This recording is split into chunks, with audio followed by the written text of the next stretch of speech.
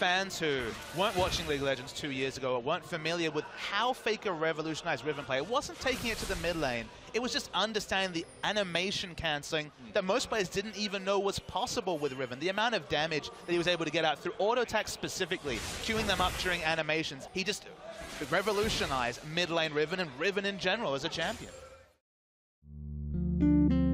As we approach the summer of 2018, Riven is almost at her 7-year anniversary. This time back in 2011, Riot was putting on some finishing touches on their new champion, the Exile. Known as one of, if not the most toxic champions in the past, Riven players and Riven mains historically have been some of the flashiest, highlight-stuffing, yet obnoxious players to have on your team. Either you get that high elo Riven smurf, or yours crashes, burns, and feeds top lane. But why are Riven players like that? Is there a reason based on the champion's design and kit? And why, despite being overpowered in the past, is she struggling in more recent history, especially this season? What has caused her overall decline in Season 8, and when she was overpowered, how come the players were ragers?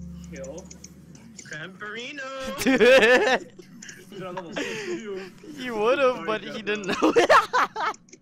Going from her development, her upbringings early on as a jungler, to the best Riven NA tournament, notable players such as Boxbox, and even the time in which she was a mid laner. This is the journey I would like to take you on today. This is the history of Riven, the Exile.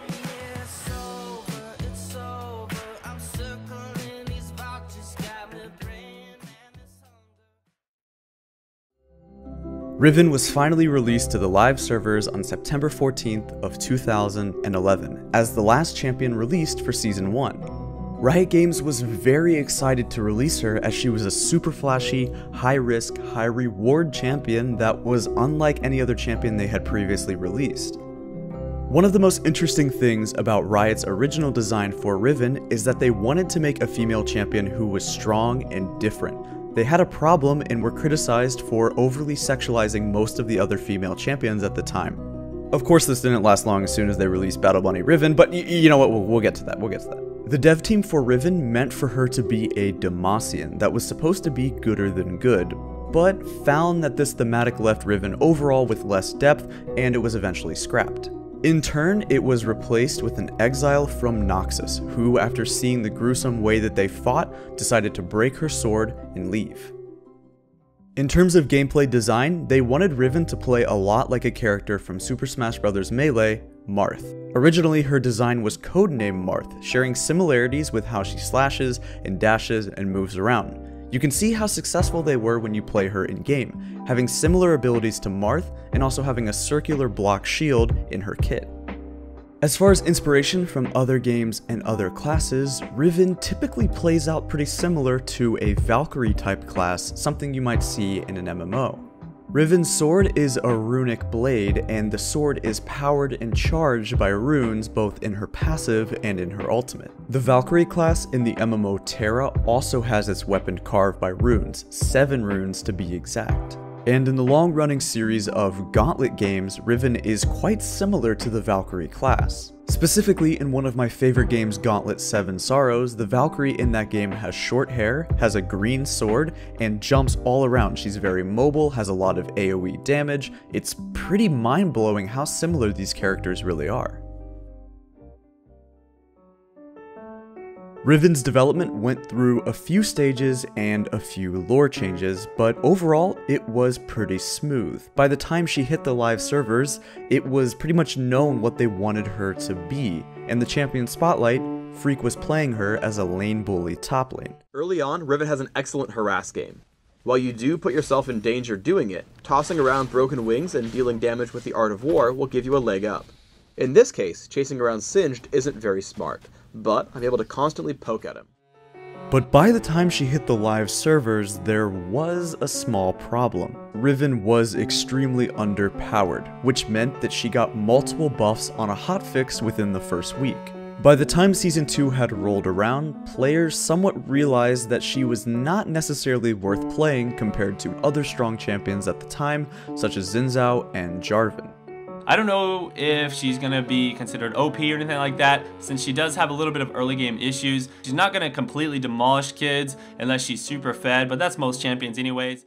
She was too high risk for too low of a reward, despite her ability to snowball games very well. Relatively speaking, she was super fun to play, and was popular for the general player base, but for the players who were higher elo and higher ranked, she saw low amounts of play as players looking to join the pro circuit were playing much stronger meta picks. The interesting thing, and something that I covered in my History of Top Lane video, is that during this time frame, sustain was really important. Sustain was the meta, and Riven struggled with this, having no natural sustain in her kit. However, back then, she had the single highest base health regen of any champion. Her base health regen was off the charts, which meant that she was a pretty good jungler. Back then, there was no Red Smite and Warrior enchantment, and the junglers had to start Doran's Blades, so stacking a few Doran's Blades on Riven with her base health regen as well as having some of the combat stats made her early game quite good. There are some older VODs that you can find on YouTube of Stonewall and Dyrus playing her in the jungle and being fairly successful. It seemed like, at least at the time, this was her most effective role for the general player base, and even though she didn't see much competitive play, this is really where she started to thrive as a jungler. Probably the most important season for Riven's debut was Season 3 for a multitude of reasons. One of the first is actually due to a bug that allowed Riven's Q to start going over walls. Riot actually liked the idea of a wall hop mechanic existing because it gave Riven more diversity to her kit, and the mechanic was seen as something super skillful in a time where Riven mechanics were fairly primitive. It kinda added to her theme of being hyper mobile, so on patch 3.10a, despite it starting out as a bug, Riot fully implemented the idea of allowing her wall hop mechanic on her third Q. Soon in Season 3, big name Riven players started popping up, the biggest probably being Boxbox, who became known as the Riven One Trick. He was a master of her kit and he was showing off crazy plays on YouTube and Twitch.tv, which was blowing up at the time. The big name thing was League of Legends content. There was also a Best Riven NA tournament that was hosted by Leaguepedia, where many high elo players went head to head in order to showcase and prove their skills with Riven. Names in which everybody knew at the time, like Dyrus, I'm a Cutie Pie, Zion Spartan, Best Riven NA, and Boxbox all showed up to fight for the title of Best Riven in North America. After a hard-fought final round, Mega Zero was able to take the title in 5 games, and it was a very exciting time for Riven. A tournament like this was important because for Riven as a champion, it was not only helping make a name for her as a kit and as a character, but it also showcased just what the best of the best Riven players could do. At the time, Riven mechanics and animation cancels were somewhat basic, and it wasn't exactly the standard like it might be today. Because of the hype around her, she saw slight amounts of competitive viability, and she was used as a counterpick to a few other bruisers, but she was by all means not necessarily broken or overpowered. She seemed somewhat exploitable in the top lane. The way that Riven players used her and the way that she was played wasn't at all close to her full potential. However, Riven's time as just a decent champion and as a top laner, and Riven's primitive mechanics and animation cancels were all about to change big time.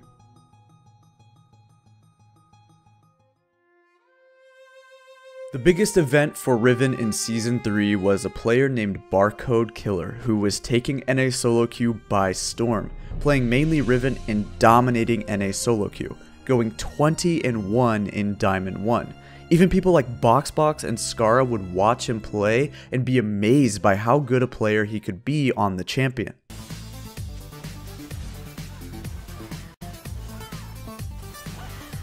Oh my god, wow!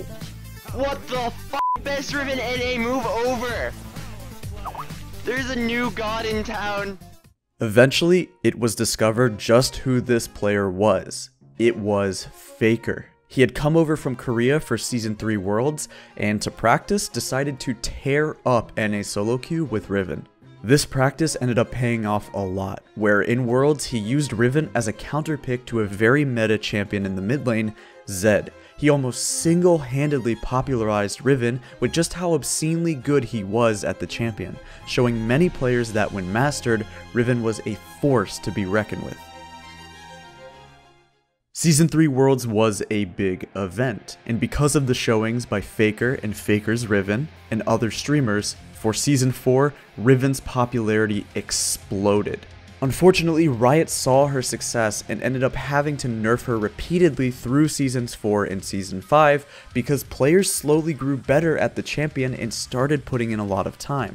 This led to professional mid lane players picking her up and learning her because for several patches she pretty much was the best mid lane champion. Players who you might think never in a million years should be playing Riven were still doing it because she really just was that good. It's interesting because it was shown, however, if you weren't good at Riven, then yeah, she still was not that good. Without practice, she was not necessarily a face role champion, especially in the higher ranks or in competitive play. But of course, it was still universally agreed that Riven needed some nerfs, so her shield duration was reduced from 2.5 seconds to 1.5 seconds, and she got a lot of damage nerfs and some cooldown nerfs, which meant that she started to fall out of favor not just due to the nerfs, but also the nerfs to other champions and other meta things falling out. Riven was specifically used as a counterpick to Zed and Gragas, and when Gragas got completely gutted out of mid lane, it meant that Riven favor was no longer needed.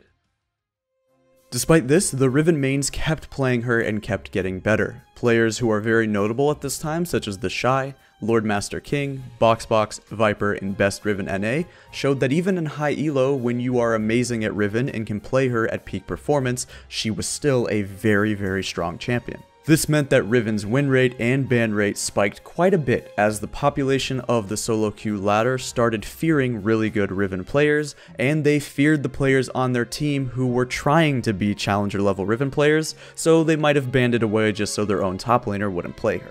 Now a bunch of players wanted to get their hands on Riven and start mastering her towards perfection, working on their animation cancels, combos, and niche mechanics that way they could play Riven at a top level.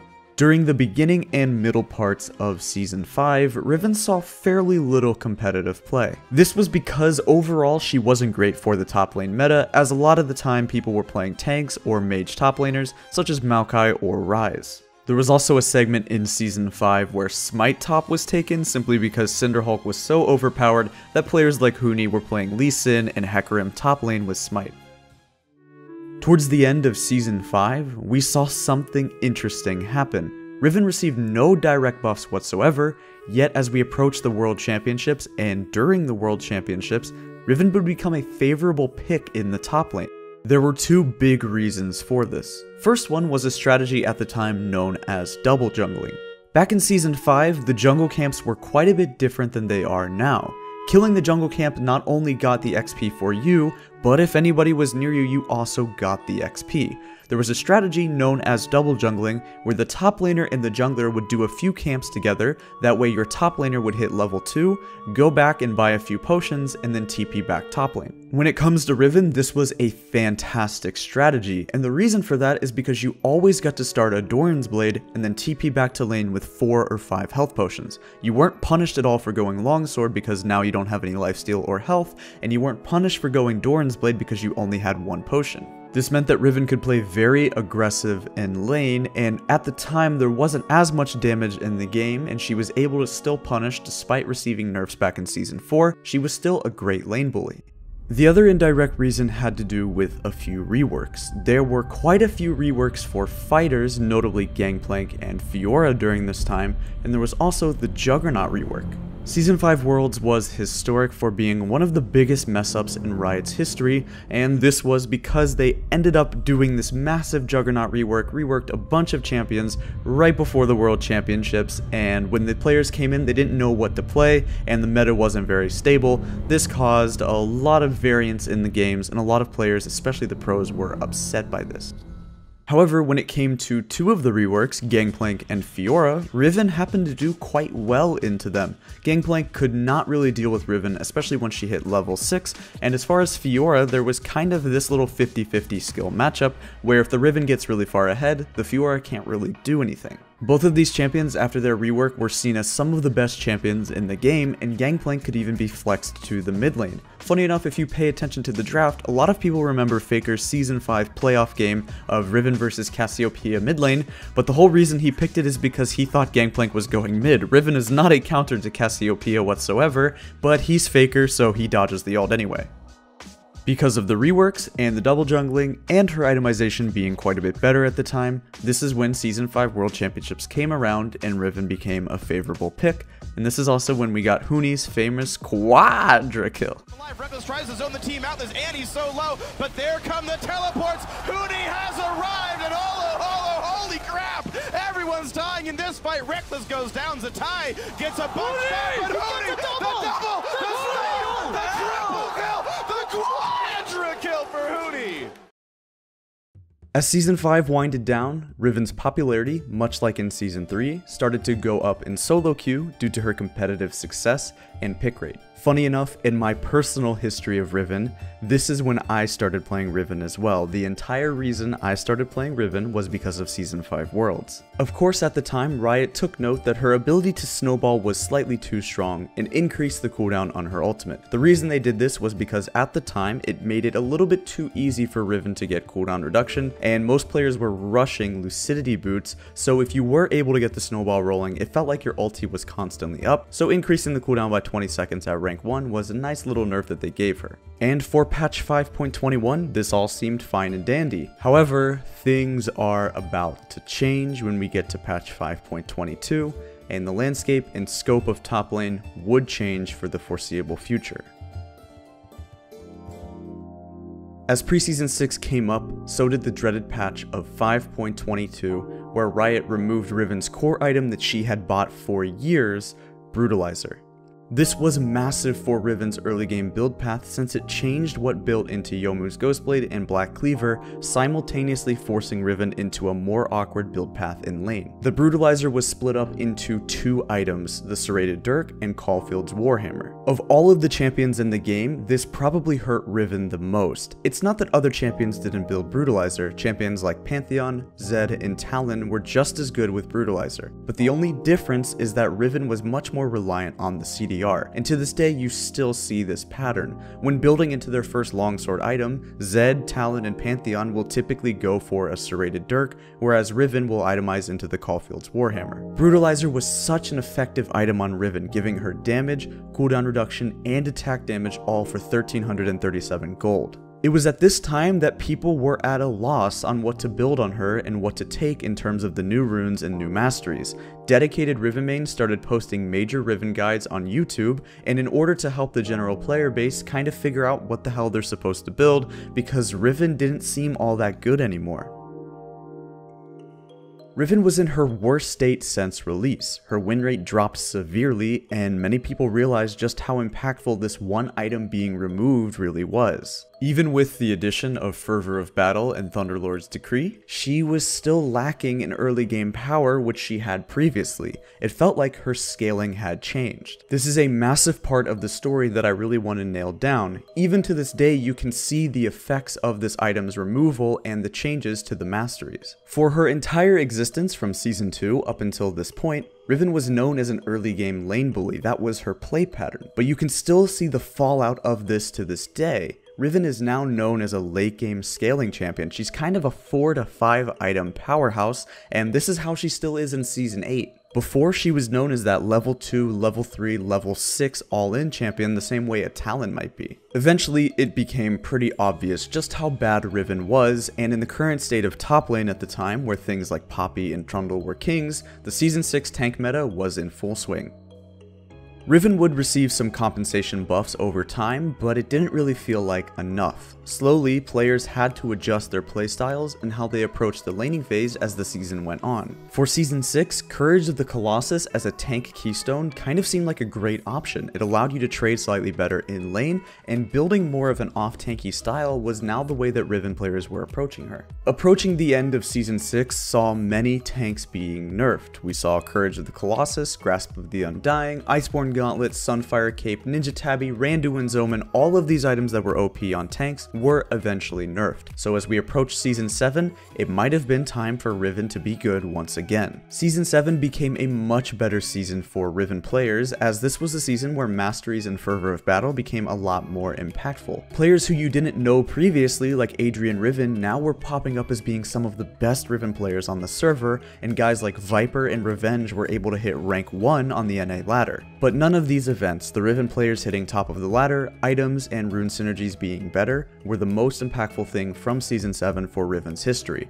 The most impactful thing from Season 7 was actually the introduction of the practice tool. For all of the champions in League of Legends, the practice tool is probably the most important for Riven. It allows the general player base to practice and perfect their combos and wall hops without having to wait for cooldowns. We saw her popularity spike at this time, and it helped the Riven community as a whole get significantly better at the champion. For myself, I was able to make a ton of guides and show people how to properly practice and use their time on the practice tool, and this was so much more difficult before. Back in the day when you had to play custom games, you had to physically buy 40% CDR, and even then it was only 40%. You had to farm up and get level 6 to even use your ultimate, and your flash was a 5-minute cooldown. You couldn't practice flash combos for 5 minutes. The player base, and especially Riven mains, have absolutely loved the introduction of the practice tool.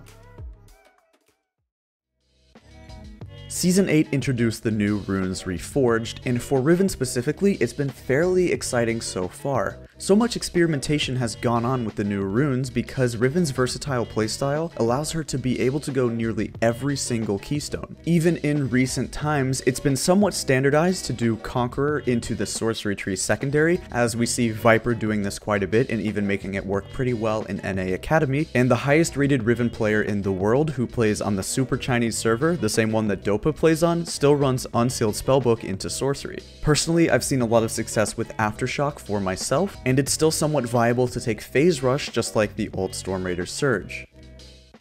When it comes to competitive success in Season 8, Riven hasn't seen too much of it. The only time where we realistically saw her in a major game, which wasn't NA Academy from Viper, who is known for being a Riven one-trick, was by Khan in the LCK. At the beginning of the season, Riven synergized very well with Unsealed Spellbook when Spellbook was OP. This meant that your Ignite was a really low cooldown and you could just spam it in lane to kill people. Riven with Spellbook was used as a really good counter to Gangplank, and Khan even finished the game with a very stylish pentakill. He's actually going to be cancelled. Here comes Riven! Oh my god, the triple stun! Massive key burst, triple kill, Quadrakill! Is this going to be the penta? He's going to be delivered at this time! That's going to be the first Riven in 3 years! Pentakill for Khan, and the 2-0 for King's Own Dragon X! Regardless of all these unique and variable playstyles, and still being some relatively high-rated Riven players, Riven is currently struggling in this meta. Riven has always been a pretty darn good solo queue champion, but compared to other fighters, especially like the new Irelia, Riven can feel quite underwhelming. Hopefully with a few changes and a few meta shifts away from such an early game snowbally meta, Riven has some time to get to her items and become that late game powerhouse.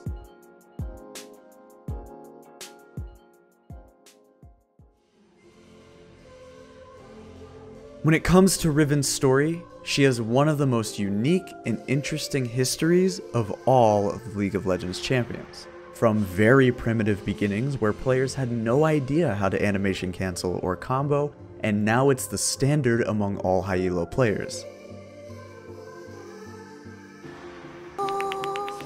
From an early game bully to a late game hypercarry, from toxic players in Season 3 and Season 4, to underwhelming in Season 6 and Season 8, and from faker to feeders, Riven really, truly has seen it all. Thanks for watching.